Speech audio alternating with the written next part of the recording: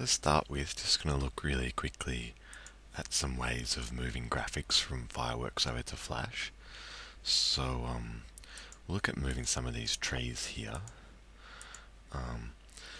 To select things in fireworks, you've got a couple of options. Usually the best are this one, the marquee tool, or the magic wand tool.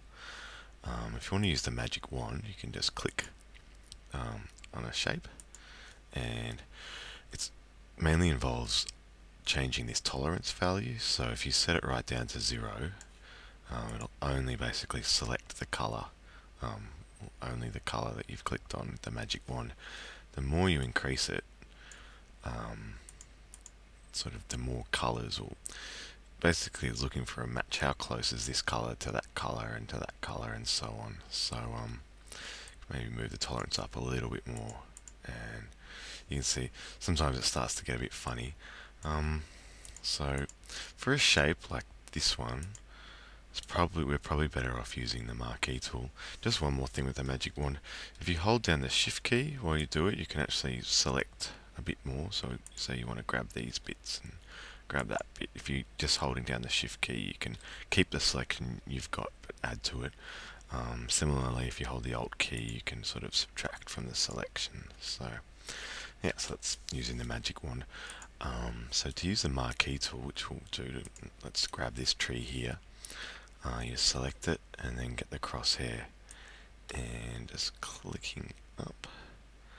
And it's pretty easy. The fastest way to get it into Flash is just to copy and paste it. So to go copy, just make sure you've got here the layer selected, which this graphic is actually on, so that's right. It's contained on this main sheet here, on this one. So I'm just Control C and switch over to Flash and Control V. And we'll think about it for a little bit. And then you should get a prompting asking you how you'd like to import this bitmap.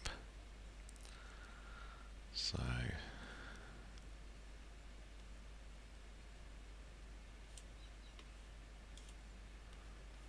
okay, usually you just want to do this import as bitmap to maintain appearance, and if you've got text, probably won't have text, but if you do, you can import that as a bitmap or keep the text editable. But yeah, usually it's just a matter of selecting this one, and which it will do by default anyway, and say OK, and it's copied it in fine. But a couple of things to note: it's brought in a white background on it too. For instance, if we change this background color to green or something, see, it's still got that white bit around it there, which we don't want. So better way to do it, going back to fireworks, if we just keep the selection here, I'm going to copy it again, so Control C, and then just say File, New, and you create a new document. Because we just copied something, the width and the height of this document will be the same size as what the area of whatever we just copied. So I'm going to click OK and paste it, and then I'm just going to zoom in.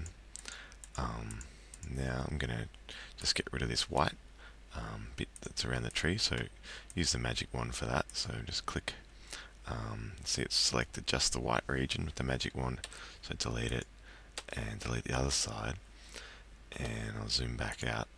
So, okay, and then just click once, usually with the marquee. If you've ever got a selection, just to work with it again, just to get rid of it, just select the marquee, click once, and that'll deselect everything. Now the black arrow, I'm just clicking on the picture, so Control C, and just going to copy it into, or paste it into Flash again. You'll see now it doesn't have that white background, which is what we want. Just one thing to be aware of with the library: when you import things from fireworks, it creates this folder called fireworks objects, and then a folder called copy, and eventually in here we'll have the actual stuff that we want. Usually you just want the bitmap, just the bitmaps. So having all these folders that it creates can be a bit of a pain. So the best thing is to just drag them just out of the folder. So I'm just dragging down the bottom, and gets rid of that, because all we want is that bitmap and that bitmap. In fact, we don't want that bitmap. So, and then the rest of it I'm just going to delete, and then there we've got our tree there. So if you double click it in the library, you can rename it. So let's call that something like tree 1. But yeah, that's the basics of moving stuff from fireworks over to Flash.